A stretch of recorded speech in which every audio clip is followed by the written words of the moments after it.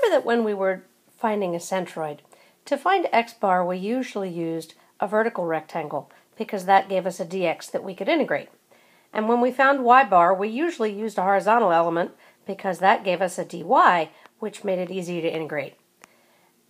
When we did the example y equals x squared, with the vertical rectangle here, dA was the height, base times height, x squared times dx, and dA over here was 6 minus x times dy. We had to then solve this x to get it in terms of y so that you had root y and dy, and you could plug that in and you got x bar and y bar. When we came to integrating y equals x cubed plus x, we wanted to use the same vertical element for both finding x bar and y bar because we didn't want to solve. So when we do that, we have to make sure that we're integrating xel and yel. Now the x coordinate does not change. The y coordinate will be the centroid of the differential area, which is the dot halfway up, and you get y over 2 and you can integrate. So that's what we did with centroids. Now we want to talk about moments of inertia. Moments of inertia have the same basic problem. Y is the integral of x squared dA, and Ix is the integral of y squared dA. If you can find dA in terms of dx and dy, then you're in good shape. But if we're looking at something that looks like x cubed plus x, and we want to find the centroid of this shape, we're not going to be able to necessarily solve and take these integrals easily. So we want to know, how do these integrals change if we're going to use a horizontal differential element for Iy, or conversely, a vertical element for Ix. So let's look at what we already know. We can find a dx and dy, and then take a double integral in both cases. So that looks like dA is dx dy. Okay, that's well and good. But really we like not doing it that way because you still have to solve in one case or the other. So if you have a horizontal stripe, then your dA is a minus x dy, and we know that we could find this particular one by solving.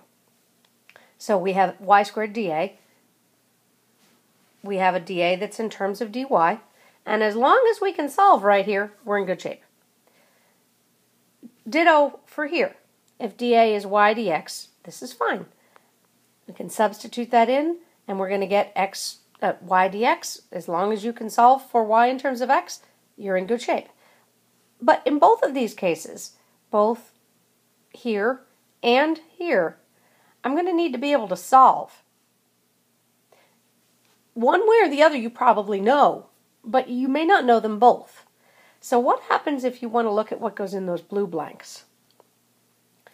Now, the principle here is the same. Just like you can write a as the integral of dA, then I can say Ix is the integral of dix.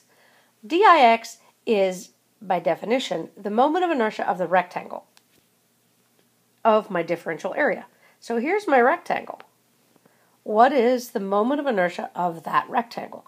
Well, the moment of inertia of any rectangle is 1/12 bh cubed plus AD squared. We already figured that out. So if we're looking at dix for this particular rectangle, I know that my h and my d have to be the ones that are perpendicular to the x-axis.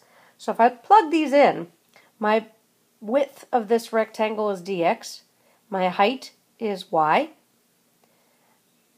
a is just y dx, we already know that, and the d squared, what is the distance between the centroid of this shape and this axis? Well, that's going to be y over 2. So d squared is y over 2 squared.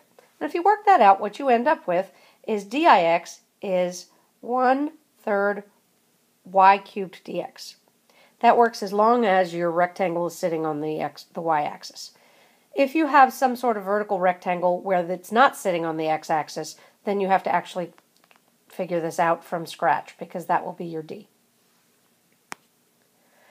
Same thing with the other way around. If you're looking at a horizontal element, diy is still the moment of inertia of your differential area. So in this case, my rectangle still has a moment of inertia of 1/12 bh cubed plus AD squared, and now I'm going to have d and h being perpendicular to y. So my base is dy, this distance is a minus x cubed over 12. And now you've got a little bit more complicated mess because you've got all these a minus x's. So this is your area. Your distance between the axis and the centroid of your shape is a over 2 minus x over 2 plus x. So if you can figure out that this distance right here corresponds to that distance. And if you work all of that out, what you end up with is this formula.